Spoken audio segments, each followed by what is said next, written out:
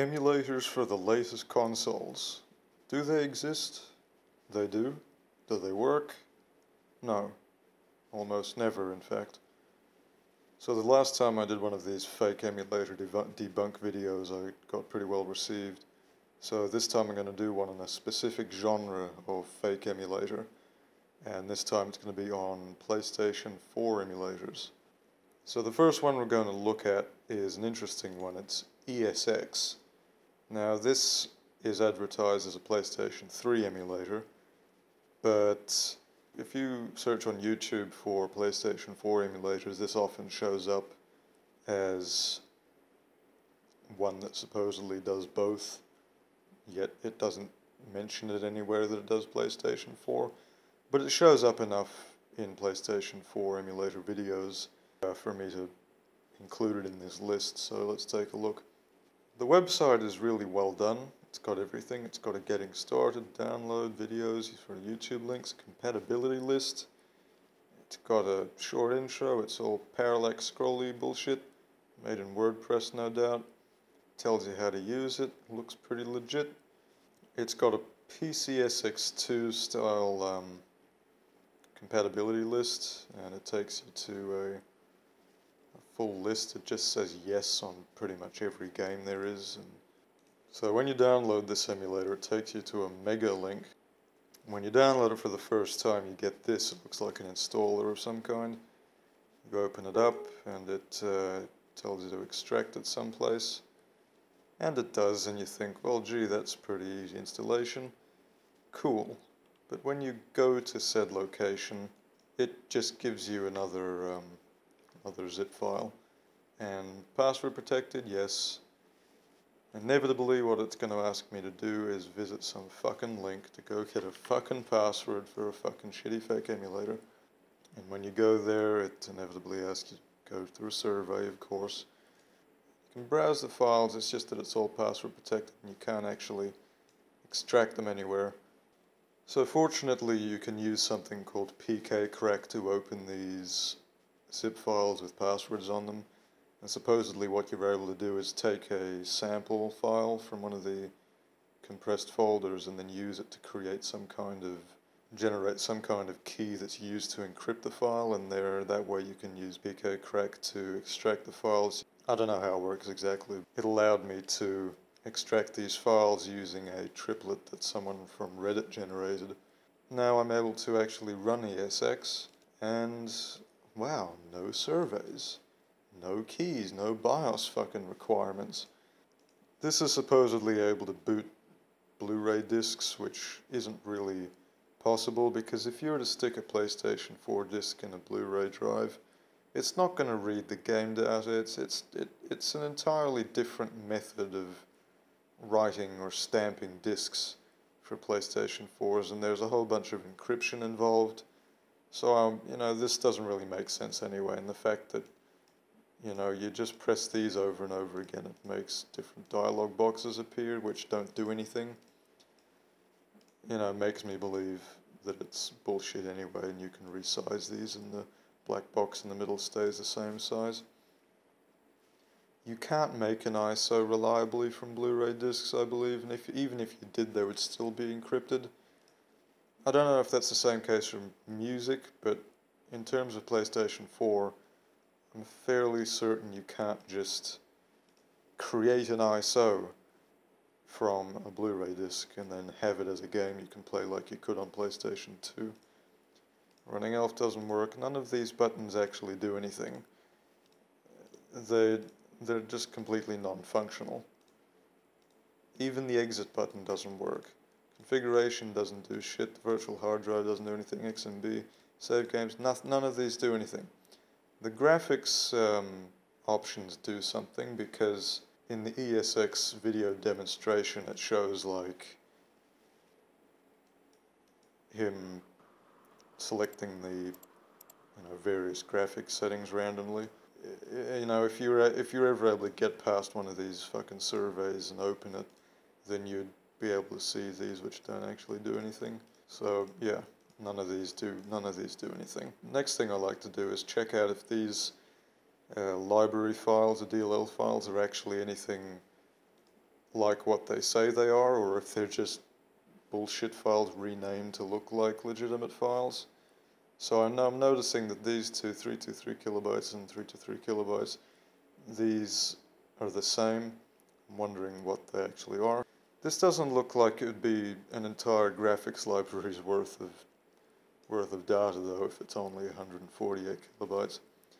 D3D Engine 64, this is more interesting because it doesn't have any, well, it does have a copyright, but if you go down to here, you can see references for WMPlib, and that's it's some kind of library that enables you to play videos through your program using the Windows Media Player library.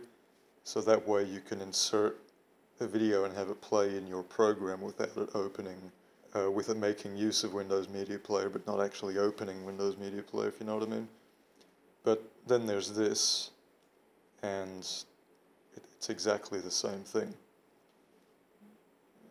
There it is again, WMPlib. So D3D Engine 64, which sounds like it would be some kind of graphics library, is a fucking Windows Media Player library renamed. It's exactly the same size too.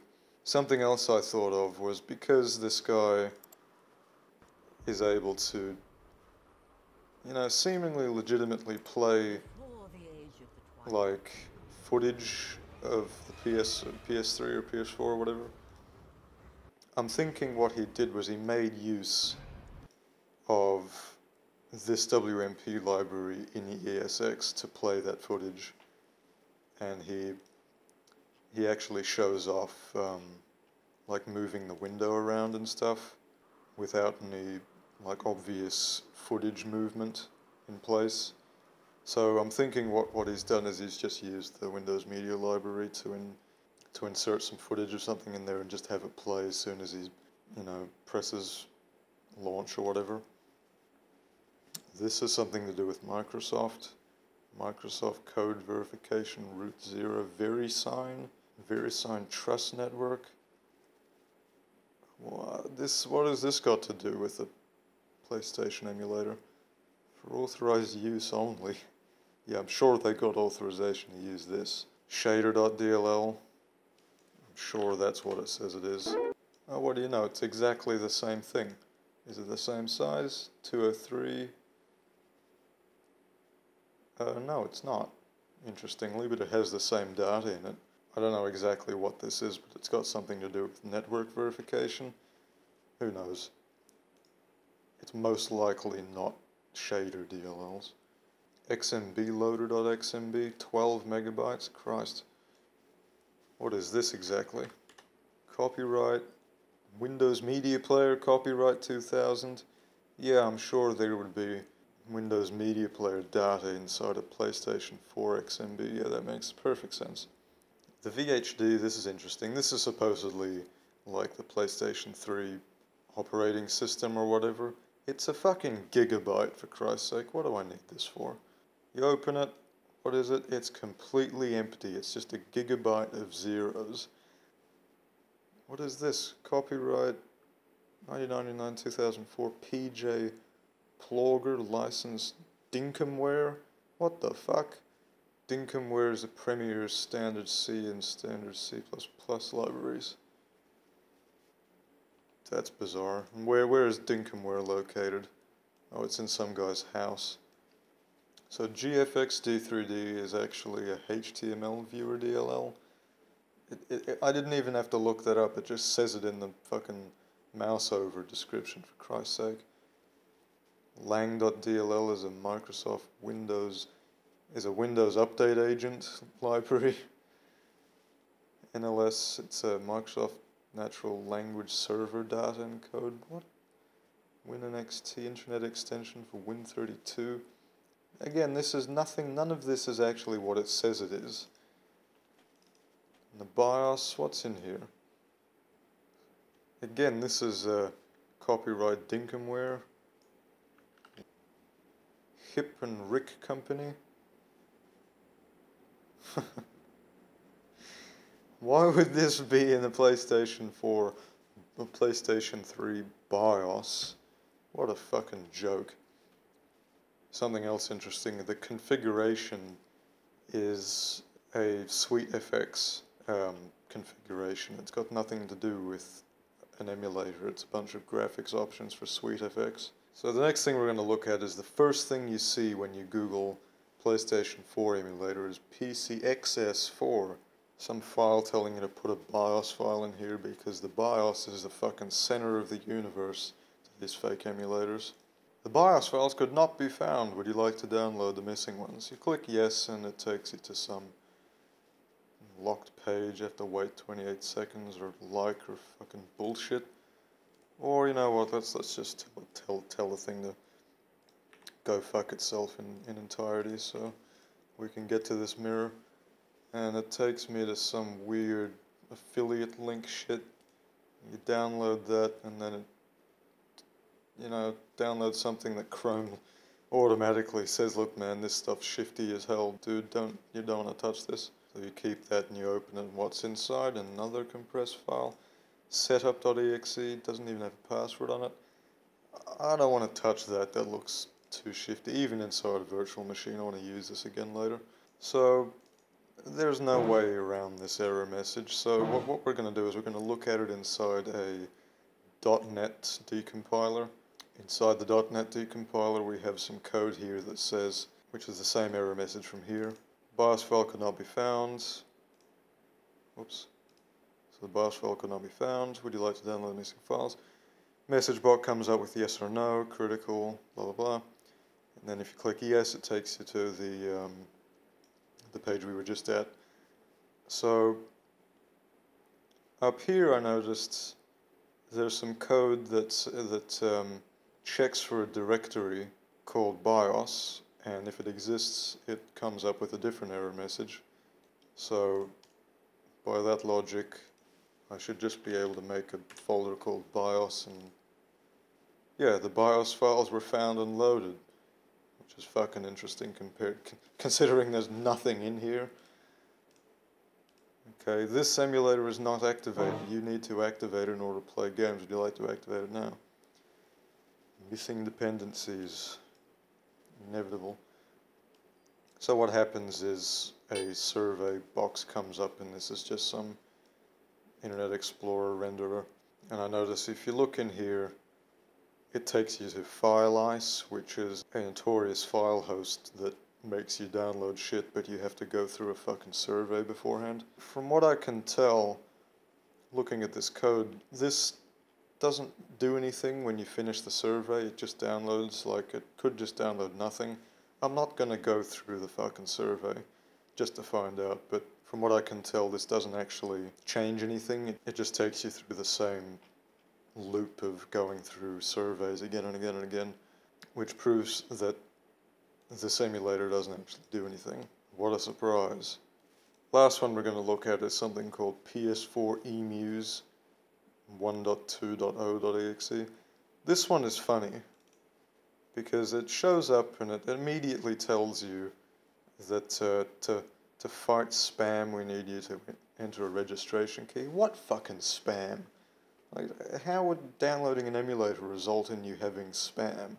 You open this, you download the registration key, and it takes you to this fucking thing, where of course you get sent to some list of surveys to fill out, whoop-de-doo.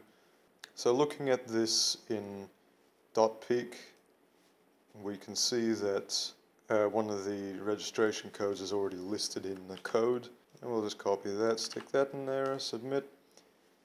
Registration key is valid, congratulations. To prove you are a human, so you solve a chimp puzzle, and then you download yet another confirmation code through yet another survey.